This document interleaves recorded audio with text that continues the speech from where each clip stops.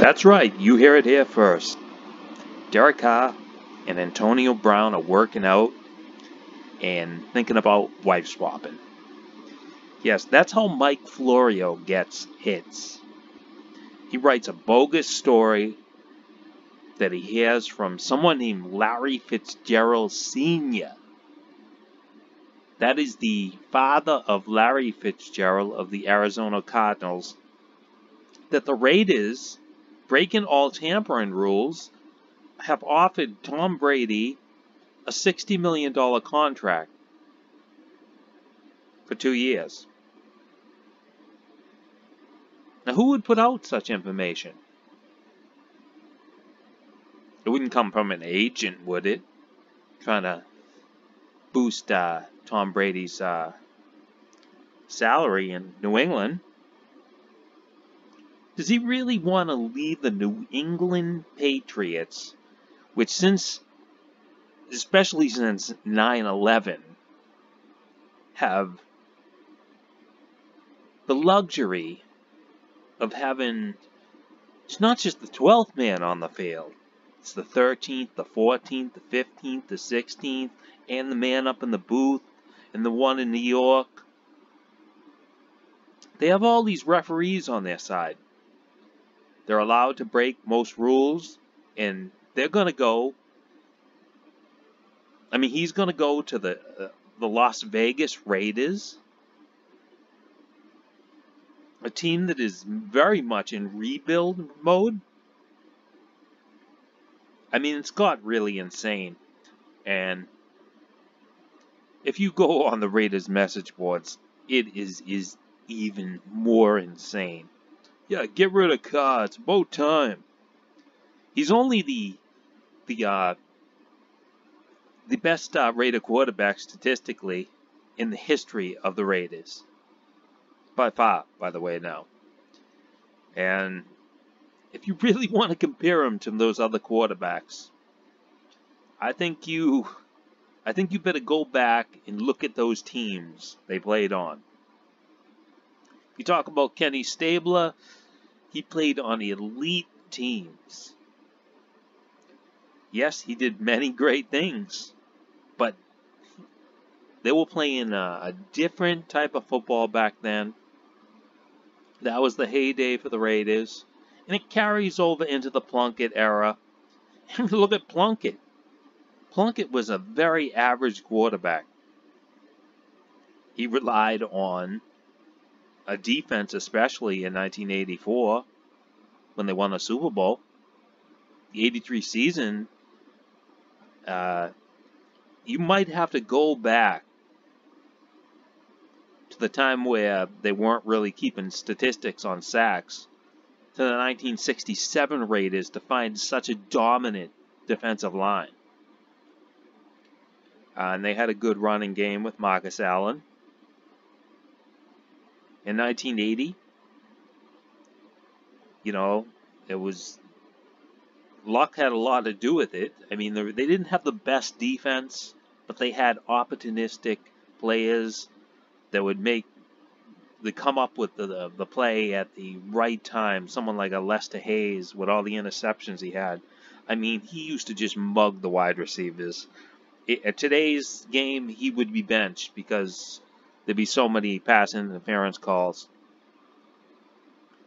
Michael Haynes is more the, whatever you want to call it, the more of the cover man.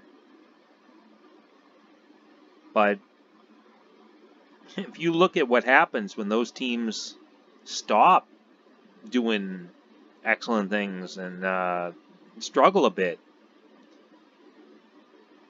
Plunkett is exposed as an interception machine, just like a lot of Raider quarterbacks were. They used to throw the ball up for grabs. Raider quarterbacks are not liked. You can go through the history of Raider quarterbacks, and you're only going to find a few of them that were liked. Probably, I mean, you'd have to go way back to Tom Flores. I don't know how loved he was during his playing time. I think most of his love came afterwards. You got Derek, you got LaMonica, Daryl LaMonica, the Mad Bomber. He never won a Super Bowl or anything. Then you have Stabler, who only won one Super Bowl. Should not forget that. Then you have Plunkett. After those guys, you really got to reach. I mean, Jeff Hostetler, he was loved, respected. He would just, he would stay in there, take hits, as opposed to other quarterbacks that came later. I mean, around that time, no, was it later? I can't remember now. People like Jay Schrader, people hated him. They hated Mark Wilson, despite the fact he helped the Raiders win the Super Bowl in 1983. Well, 84 when they won the Super Bowl. And speaking of, like, Jeff Hostetler, most Raiders loved his grit and everything. But his wide receiver was Tim Brown. And Tim Brown had some words recently. And it basically said that you can't judge Derek Carr until he has a guy that's a number one wide receiver that you know on third down the defense is going to have to defend against this guy. He's basically talking about himself and how it was him and Jeff Hostetler. They didn't have a running game for a lot of those years. Jeff Hostetler was often injured because he was taking so many hits, and Tim Brown, I remember, he didn't want him taking those hits. But he was taking those hits, waiting for Tim Brown to get open, because Tim Brown could get open. Now, I've added another Brown to the title of this video. It starts off as a joke, but it's really not a joke. Because I'm looking at Mike Mayock and John Gruden and their boss. Their real boss. He's still in charge. Despite the fact he has a bowl cut. He's still in charge. Mark Davis, from what I've read, is still pissed off about the Antonio Brown thing. And I can imagine conversations between Mayock and Gruden about Antonio Brown. They know he's a fucktard. Everyone knows he's a fucktard. But last year, I just remember those games when Tony Romo was calling. He was like, there's no one open.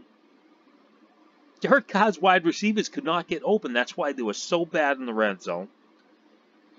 You can talk about Waller all you want. They'll point out the next generation stats. He was one of the fastest receivers in football last year. He's not that fast to start out. He's long-legged. That's where a lot of his speed is. It's not Antonio Brown quickness. He's not coming off the ball. He's not threatening anyone right off the ball, where Antonio Brown does that sort of thing. Tyreek Hill does that sort of thing. They give him a cushion. And all he has to do is do a, back shoulder fade or some sort of curl route or any of those type of, quick hitches, stuff like that. Raiders don't have a player like that. And who do they have? Players that drop pass after pass. I mean, you can blame Derek Carr all you want, because he's the one that touches the football only second to the center.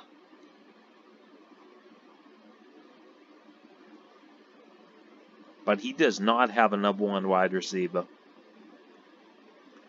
And I wouldn't be surprised if this sort of thing doesn't happen. I still think the Raiders need to select a wide receiver at number 12. Get the best wide receiver they can at number 12. Providing it's one that is going to be, that at least looks on paper, they can run routes, take the top off the defense, not just a burner. I don't think they want to do that, especially that high in the draft. If you're just going to do that, you might as well pick someone later. There's plenty of guys. I guarantee there's going to be someone in the combine who just sets it on fire. You know, he's gonna do the 40 time 4.21 or something, and everyone's gonna think, ooh. Raiders had some wide receivers last year that were very fast, and they didn't last. Got kicked off the team, some of them, all of them actually. Davis and can't remember the other guy's name. The one they got from he was on Arizona before. Nelson, is it? Or was it the other one? I don't know. They're all the same. They were not involved. They need a professional wide receiver. So Derek Carr will be wife swapping with Antonio Brown. Antonio Brown will first have to get married first. This is after his, what does he need? He needs a life coach. Derek Carr is going to be his life coach. You heard it here first. Derek Carr is going to be Antonio Brown's life coach. But that is how Florio gets his hits. And it's all over like Bleacher Report. Bleacher Report's one of these websites that puts all together articles, usually categorized them by team. And the Raider thing is Brady to the Raiders. Brady to the Raiders. This isn't going to happen. And how is this even good?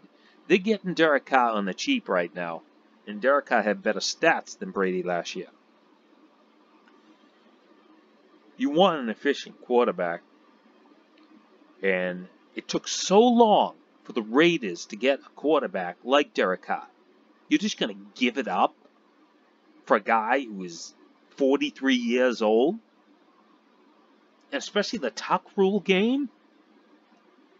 I mean, you definitely gotta question John Gruden's his state of mind if he actually thinks this is a good idea. I don't think he does. I don't think you want to tank down all that money and set you up for disaster. So I watched Tom Brady last year in some games. I'm from New England, remember? They're always on TV. And he looks like an old man. He had Julian Edelman. And there's all these other excuses that he didn't have a wide receiver. Yeah, he had Antonio Brown. But the Patriots got rid of him. He didn't have Gronk. He didn't have a tight end. I'm sure they had tight ends on their roster. I'm sure they could have made trades. They always do. I'm saying stop looking at Waller, for him who was Cook or Cooks or whatever his name is, that went to New Orleans and his stats just dropped off. Why is that? Because Raider wide receivers can't get open. They're occupied by the team's cornerbacks, and basically Derek Carr is taking advantage of the weakest link, and the weakest link is teams being able to cover large tight ends, and Waller is definitely a large tight end, and so that's why you get those stats. He gave Cook or whatever a career year and a huge contract. He should thank Derek Carr for that. And Derek Carr throws a lot to the running backs, but then again, that is Gruden's system. Remember, Gruden designed this system, and it's not Derek Carr's strong suit. He just happens to be a very accurate quarterback, usually. But his strong suit is a spread offense. You talk about him not running and stuff. He probably would run more in a spread offense, because sometimes things break down. But, show me his weapons. You can't. And don't say Tyrell Williams is some sort of #1 wide receiver or even a #2. He can't catch. he was getting catches from someone named Rivers. Did you watch some of Rivers' games last year? The guy's got a spaghetti arm now. He's lost his arm. Remember Schaub when he lost his arm and Derek Carr won the job from him? Yeah. Right now, Rivers is in high demand as a stopgap for a team that wants to draft a quarterback. I'd throw away notions about that too. Oh, the Raiders have 2 number 1 picks. They could trade Derek Carr and get a number 2. This is what they say. They don't give you anything anymore for quarterbacks. And you're starting all over again with a complete unknown. At least you know Derek Carr is going to manage the game. Now give him a weapon. Give him some weapons. And I think things will be different. Raiders had trouble in the red zone, and Derek Carr did not have those problems before when he had Crabtree and Cooper. Both of them knew how to get open. They both knew how to drop passes, too. That's one of the problems, and they do. Derek Carr definitely needs someone who can catch the ball. Antonio Brown is the best thing out there and the best option, and that is why I'm saying that is a prediction that is more likely to come true than Tom Brady is going to be coming to the Raiders. No, it's equally for certain that Brown could go back to the Patriots. But if the Raiders are going to be in any sweepstakes, it should be for Antonio Brown. I know that's going to make a lot of people pissed off, and I didn't like it when he did all this bullshit. And I'm not going to overthink things. I'm going to think them through. I'm going to think Mayock and Gruden having a conversation about the problems with the Raiders offense. I'm going to see them. I'm going to see Mayock look past being called a cracker. Come on, anyone who's white who said anything to a black person before has been called a cracker before if they start to get on a black person's case or whatever. Or if the black person is losing the argument, they oftentimes call a person a cracker. And the roles reverse rather easily. When people are losing arguments, they often go to derogatory words.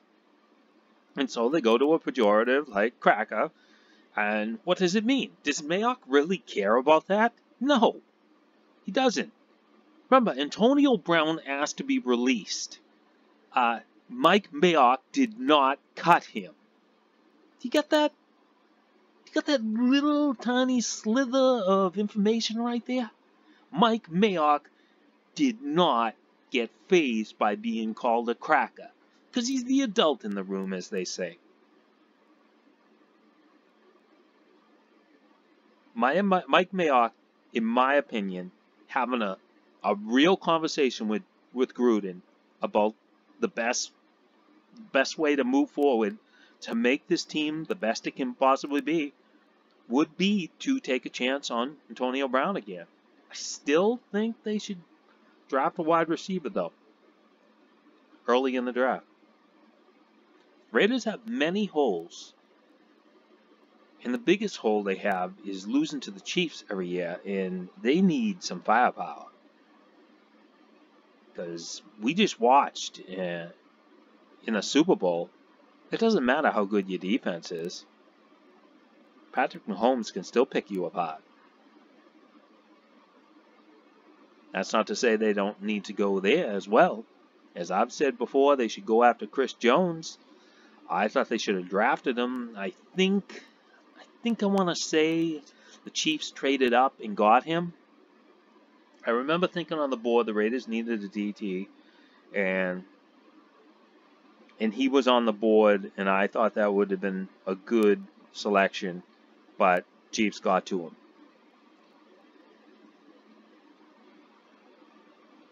That's the way things go. Now let's see if my clickbait works as well as Florio's.